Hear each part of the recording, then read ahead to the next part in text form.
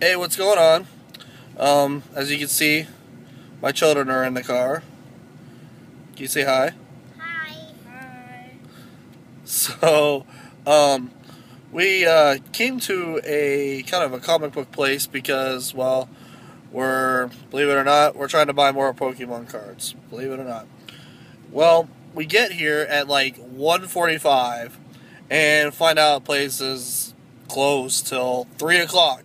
So we had no idea what we were going to do. So I get on my little Google, type in places, and see that Jeni's ice cream is nearby.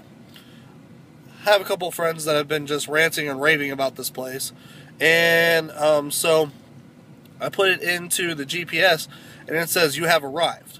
I'm like, no, we haven't. Ends up, it's across the street from where we're at. Where we're at.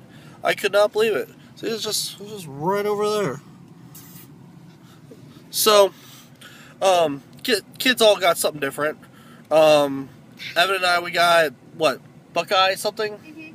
Some kind of Buckeye peanut butter ice cream with like little chopped up chocolate chips. But Brooklyn got the most interesting one. She got some kind of lavender. It was purple and it had a really sweet, creamy taste. The place is just unique, period. I don't know if it's something I could eat every week, but it's definitely something where if I want a little bit different type of ice cream, that's definitely the place to go. Do have to admit. Did you guys like it? Yeah. Yeah? Daddy. What? We doing? I'm doing a video. What are you doing? Oh, I'm playing Captain America. She has my iPad. So, see ya.